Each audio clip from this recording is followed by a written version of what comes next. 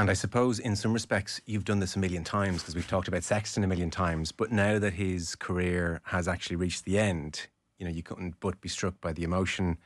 Lucas Sexton finished everybody off. How do you try and sum up or pay tribute to the career that was one Johnny Sexton?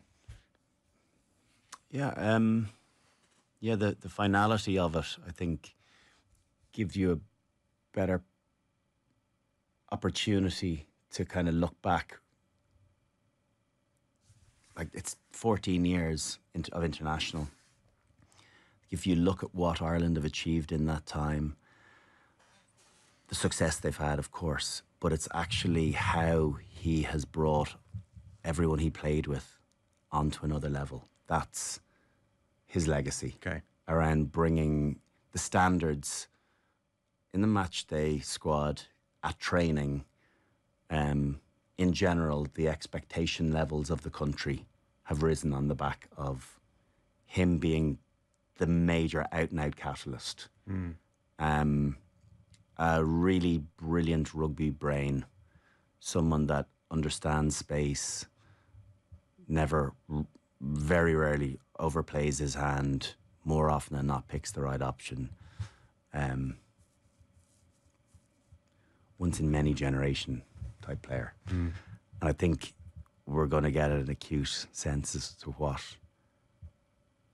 how good in February, March and the coming year.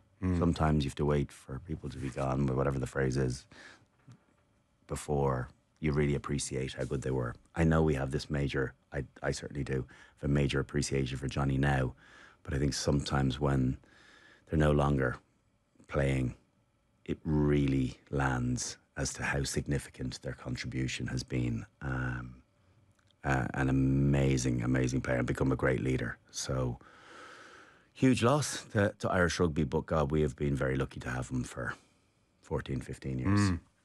Amazing thing that the headline legacy for someone who was such a gifted player was to make everybody else better as well. You know, he'd be perfectly entitled to have just been this once in a generation out half and look after himself, but actually I'm going to do that and I'm going to bring the standards up massively. That's double whammy. It is a double whammy, yeah, it is. But I think if you look physically at him, like, as an athlete, not the world's greatest athlete. He's always taller than you think. He is.